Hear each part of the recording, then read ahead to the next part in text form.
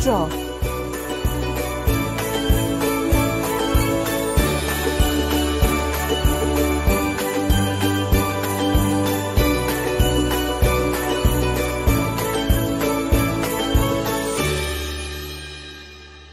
Well, hello everyone, I'm Tina. Let's draw, okay? Have you got your pencils ready and our paper? Okay, once again we're going to start off everything with a circle. We said that the circle is an indication where the different parts are going to go. So we're going to leave a little gap, we're going to put another one here. And a smaller one just beside it, okay? Moving down we have a squash circle here and another one there. Okay, now I'm just going to join these up so you can see where we're going with it. There's one curved line, joining those two up for the tummy, coming out for the back leg and down. That's the thigh there, and the same for the front. Okay, now once again we're going to start off up at the north. There we have. Down the bottom we have the slippery slide, we have the South Pole. Over here we have the windy west, and here we have the east side. Once again with your pencil, you keep your pencils nice and light. We're going to start to the north and bring it down to the south and stop it just there. And from the windy west all the way across to the east side. Where the two lines meet becomes the centre of our character's face, and that's where we find the nose. Okay, so we're going to just put in a nose here. All right, just above the nose we have the eyes. There's one and there's the other. Inside the eyes we have the pupils. Two more circles. There's one and there's the other. And then what we're going to do up here, we're going to put on the ears. There's one and there's the other. Okay, so we leave it at that. I'm going to change to my black felt tip pen. You hold on to your pencils. And starting at the top one more time. Up here, starting at the north. Okay, and here we go. Starting at the north, we're going to bring it, follow the curved line all the way down to the west and stop it just there. Watch where I stopped it. Okay, starting at the north here, we're going over here. But what I'm going to do is I'm going to put in the eyebrow. There we go, because we said eyebrows help us with the facial expression. There's one and there's the other. We're going to bring it down and stop it just there. Now, the reason being is that we can see most of this ear. So we're going to bring it out and around, and then we're going to put the fold in the ear. See that? And show there's a little bit of fur in there. There we have our little bits of fur. On this side here, we're going to bring it out and down. We have a little curved line there for the inside of the ear on the other side. Coming down here now to the eyes. Now the eyebrows, like I said to you about the eyes, is that the circles give us an indication where they're going to be, but I'm going to change the shape. I'm going to follow it up, see, but I'm bringing it down. There's one, and the same on this side. Bring it down and curve it up. Okay, we're going to put in the curved line like a rainbow. Then we put in another little curved line here, bring it over and stop it just there, and the same on the other side. Okay, finish off the pupils here, follow the circle around, and what we're going to do is we're going to put in the reflection of the light. And once you put the reflection of the light in, they appear to be alive like you and I. I'm going to shade in around that. There's one and there's the other. Okay, now moving down, what we're going to do here is that we're going to give the shape. We're going to bring it out, break it up, bring it down, join it up and stop it just there. And the same on the other side, we're going to bring it out and in and stop it just there. Now I'm going to follow the nose, see there? There we have the little nose. Once again, I'm going to put in a little squash circle there and shade that in. Give you a few minutes there to catch up. Okay? Yeah, ready to go. Here we go. Watching this, we're going to bring it around and down and stop it just there. And the same on this side, okay? Bring it around. But I'm going to follow this in here, look. And there's the other cheek on the other side. Now I'm going to give him his mouth, a little bit, look at that, up, and then all the way over. And then we're going to put in a little curved line for the cheek line. Now we're going to open the mouth, drop down, look at that, bring it back up and stop it just there. We put in his little tongue because the mouth is open, and then once we have that, we can see his little teeth. Bring that, look at that.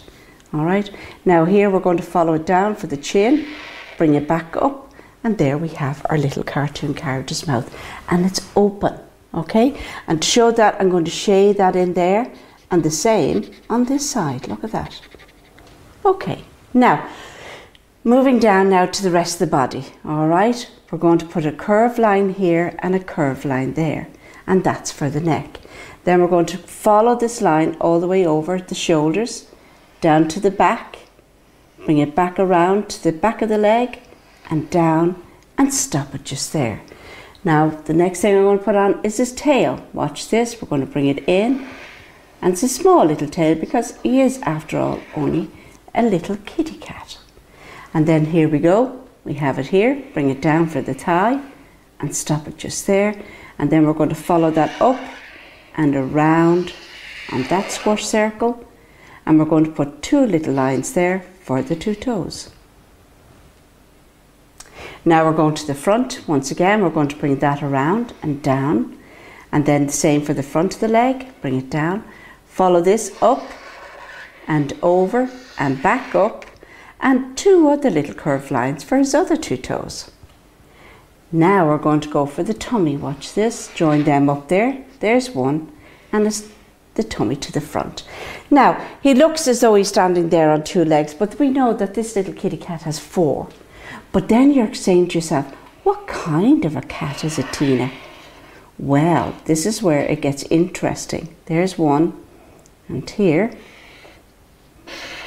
the one in behind, and there's the other. Now he has his four legs, but I want to make him into a little tiger. So a little tiger has loads and loads of little stripes. There's one, there's another one. Here we go down on the neck. 1, 2, 3, 4, even on the tail. Now this takes a little bit of time getting all this in. All right, bring it up around the tummy. There we go. Around the front of him there, and around his front leg. And there we have our little kitty cat.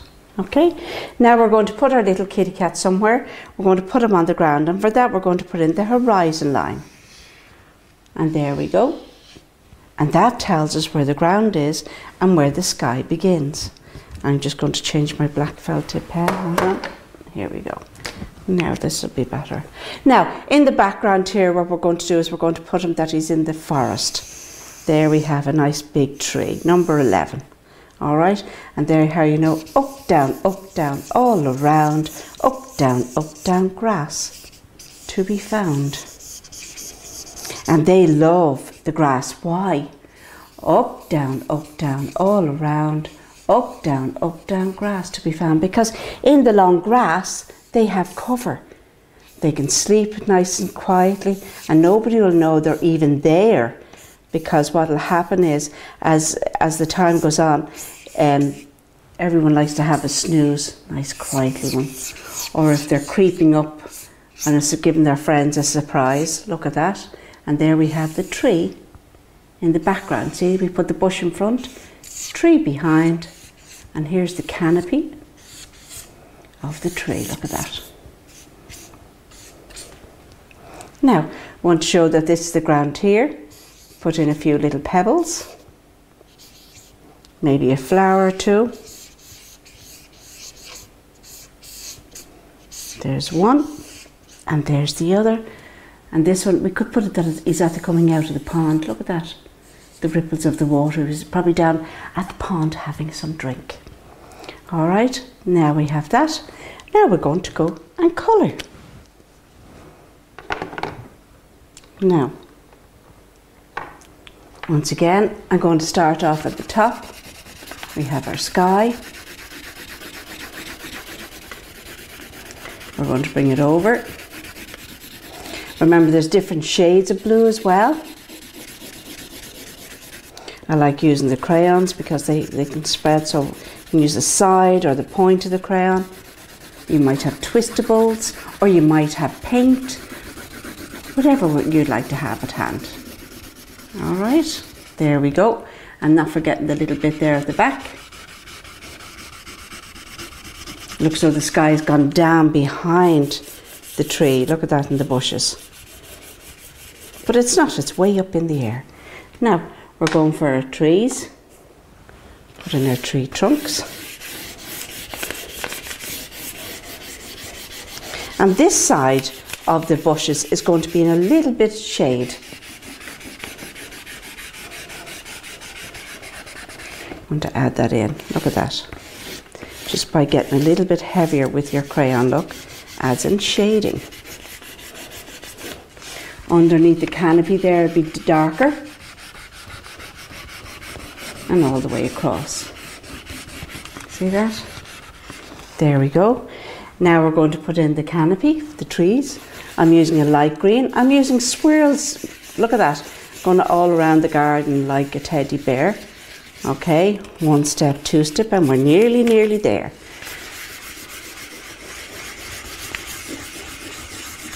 All the way across.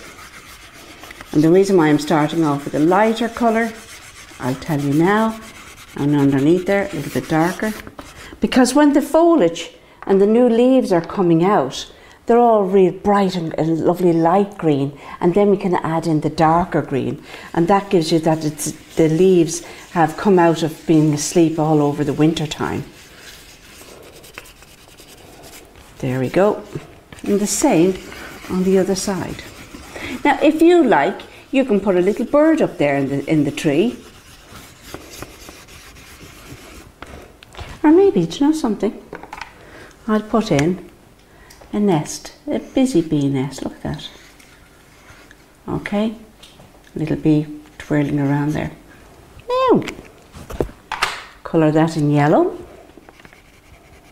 And there we have our beehive. Moving down here to our little tiger, and our little tiger is orange and black. So this really helped him to stand out, look at that. I think I can add in a few little stripes there on his head more, yeah, and on his ear, because he needs to be disguised there, hiding in the grass, in the long grass. There we are, bring it all the way down. Not forgetting his tail, because sometimes I forget the tail. We can't do that, sure we can't, not today. Bring it all the way down. Same on this side and underneath. Now I'm going to pick out a different orange, and the reason why I'm doing that is because I want to get it darker. See that? Adding some shading. Same on that side, on his little cheek there, and around his eyes and the top of his nose. All right, underneath his tummy is darker. Look at that. And all the time what you're doing is you're layering it up. All right, in the background there, more shading. His rump, there we have it, on his shoulders. See that? Okay, now we can add in some black there for the stripes.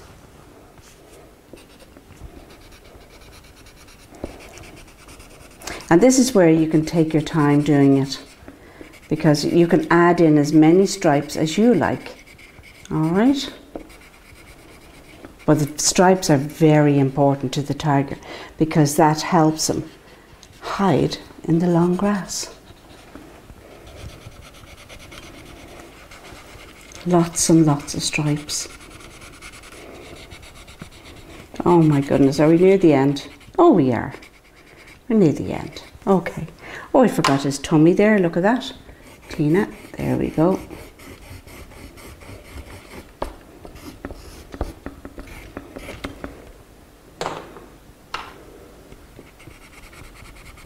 And there we have his stripes done. Not forgetting his little tongue. His mouth is open. There we have his little tongue. And now we're going to do the trees there to the background. Once again, I'm using the light green because sometimes the light comes through the foliage. It's whatever way the sunlight catches it. And when you go all around the garden like that, you're allowing a little piece of white to come in. See that? Same on this side and over here. If you would like yours to have some flowers on it, put them on.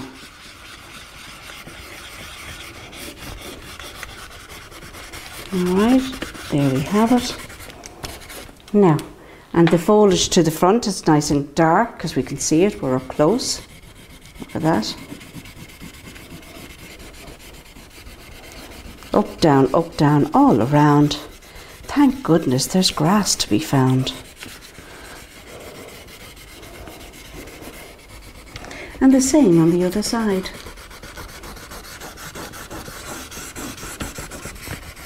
We did say that he was down at the watering hole, didn't we? Down at the pond. So we put in a little bit of blue there. He must have been thirsty. And then we put gold, or yellow just on the ground. Get a sandy look. Because sometimes if you allow that, and I'll show you what to do then, you put in a little bit of brown. Look at that, see how the colour comes through? Brings it nice and brightly up. Look at that.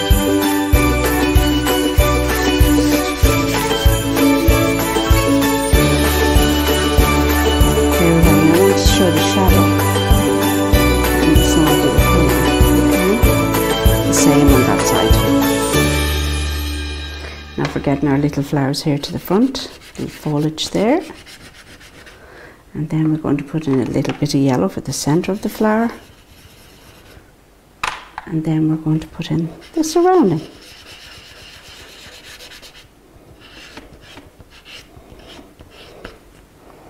Once again with a little bit of darker green. See that on the leaf? There we go. And then to cast a little bit of shading there, look.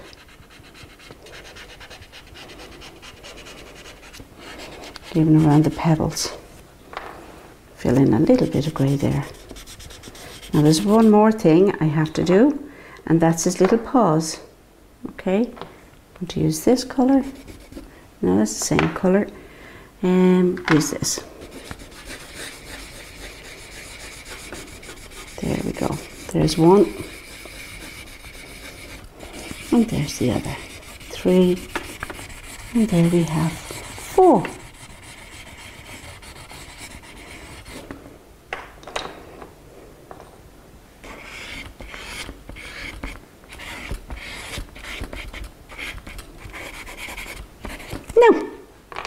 And there we have our little tiger, all up and down, having some water, or maybe even playing in the pond, because it could have been a very, very hot day. So don't be shy, give it a try. Until the next time, bye bye.